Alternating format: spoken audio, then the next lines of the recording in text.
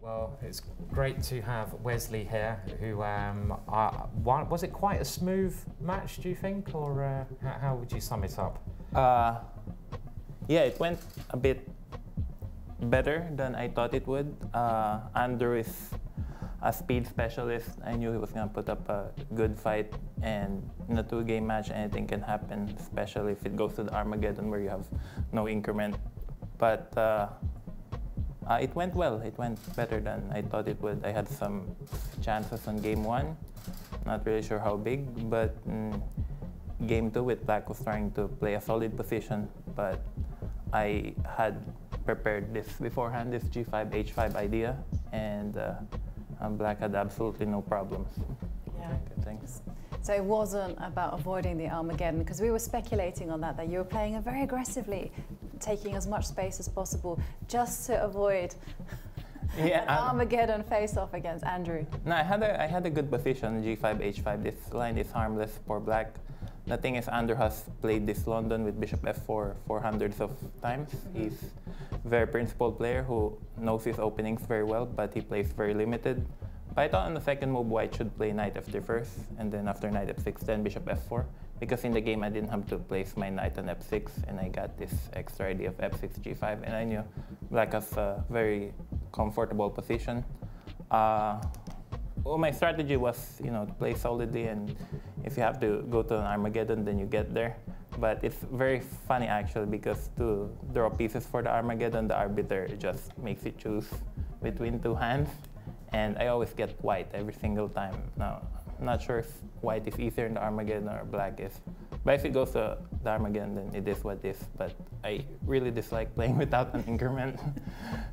Yeah. And we're going to show you a middle game moment. So this is where he's just broken out with C4, obviously. And how were you feeling when you saw the move D5 on the board? Well, I was actually pretty pleased because I had the bishop there. I had 2 pawns up, and I saw that after, D5 looked scary in the beginning, but I saw that I could always blockade the D file by playing bishop D3. And in the worst case, I just give my pawn back. And with the bishop pair, I had a very safe position. But in the end, actually, maybe he had some drawing chances here in the queen endgame. Maybe White is, of course, on the verge of losing, but his main blunder, I guess, was putting the rook on B8. He has to, but probably it's almost impossible to defend. Like after B6, King G5, he couldn't stop H4, and his king becomes very weak, and then the game's over. Maybe if he didn't play rook B6, he probably should still lose in the long run, so I don't know. I thought rook F8 check. That pawn was very strong on the side of the board, and how are you finding this tournament so far? I mean, it's probably a bit different to a lot of other tournaments you played in, right? It's very, very quick, and you get a lot of time, right? Yeah, it's so much different. This is the fastest tournament I've ever played. Of course, the format's very exciting. It's double elimination. I like it because if you lose one, you still have another life.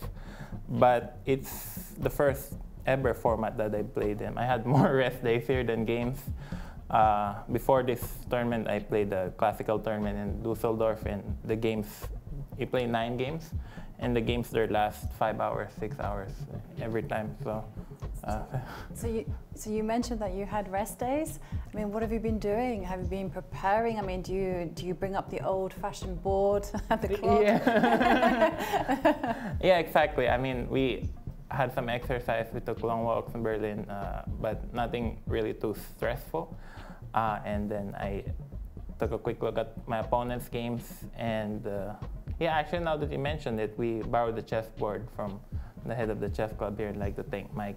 He lent us a very nice chess set. So I've been sparring with other players because I've been practicing a lot online, but it's very different working on the chessboard. It's so much better. Well, I'm still waiting for my sparring request. Yeah. No, actually, I was going to challenge you yesterday. Okay. I shouldn't have said that. When you say challenge me, do you mean destroy me? Okay. No, you're But we can have a look at the bracket anyway and see where you're standing now. And so far, you're well, I'm going to say cruising through. It's not ever a cruise, but there you are, and you're going to play the winner of the match between Sam and Andrew, I believe. Yeah, I was going to ask you your thoughts about this. Who do you think will be victorious, if I can pin you down to that, between Sam and Andrew? Well, it's hard to say because I thought Lanier was going to win today. But after my game against Sam, I've been watching his matches. He's been playing better and better. Like he did very well every single day. Like I thought he's not exactly a speed player, as he keeps repeating, but he seems to be improving day after day. Maybe he's doing some practice too, but it's hard to say. In a two-game match, anything can really happen. Of course, Sam is the favorite and is higher rated and all that. He's the much more experienced grandmaster. But if it goes to Armageddon, I give it a 50-50 chance. 50-50. And when it comes to Armageddon, do you think it favors white or black? It depends who you're playing. Depends whether you get good positions in the opening. If you get good positions with black, then it's much preferable to be black. But like we see in the Lanier game yesterday, he got a tremendous position right out of the opening with white. But I think 5+4 is favorable for the black side. For the black side, you think it's easier to be solid? Yeah, it should be. Yeah, just play fast moves and try to even out in the clock. Yeah, I think black should be preferable, but there are many different time controls in Armageddon. So. And have you had a favorite thing that you've seen in Berlin so far, or general sightseeing? Well, I love the Brandenburg Gate now. We see it every single day. Yes, famous landmark here in Berlin. And the sparring partner, are you beating up everyone you're sparring with so far? Or are they giving you a good challenge? Let's see, I've been playing some of the players who've been determined, sparring in the hotel here and there. I think it's good. You want to do badly on practice games and do better in the tournament. So I was in college, I remember 10 years ago, and I remember we played so many blitz games. We'd play from 9 in the evening till 12 in the morning. So those were the good old days, and I just love chess. I can play any day. The same time, you don't want to overstress yourself. Yeah. Yeah.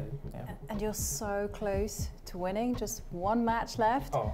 How would you celebrate?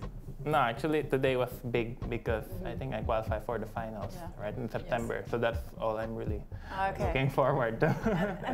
But then the top 2 players in this competition, they qualify for the grand final. Yeah, that's all I'm aiming. That's all really I'm aiming for when I come back to Berlin. But it's nice too because tomorrow I have some allowance, like I can go all out in the first match and then.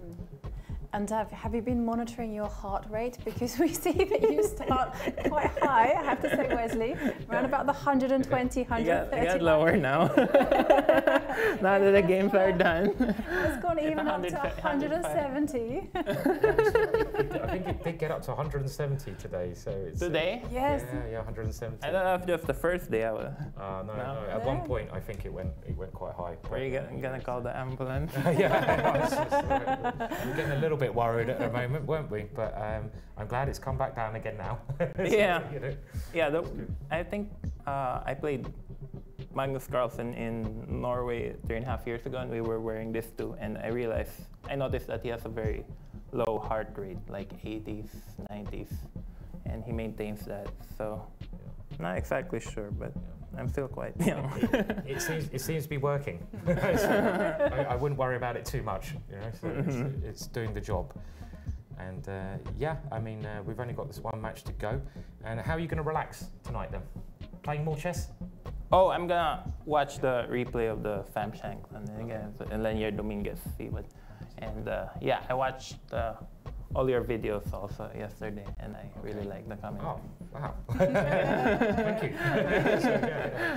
About Also the part where you kick the child in. this famous part from yesterday with Jovanka. I got so much grief from that because they said, and you laughed about it too, but I was like, I was literally a child. So yeah, sorry about that. So you have to look at highlights on YouTube. They're all on YouTube on the World Chess site. Just go there, have a look, and you can see when Jovanka got a lot of happiness from kicking a child. Yeah, also there's, I mean, the time control is very short here. There's just every second is exciting. You can't really miss any part. So. Definitely. Well, Wesley, thank you so much. It's great to have you in, and obviously good luck and well done for qualifying. So that's fantastic. So, yeah. Thank you so much. Congratulations. Yeah.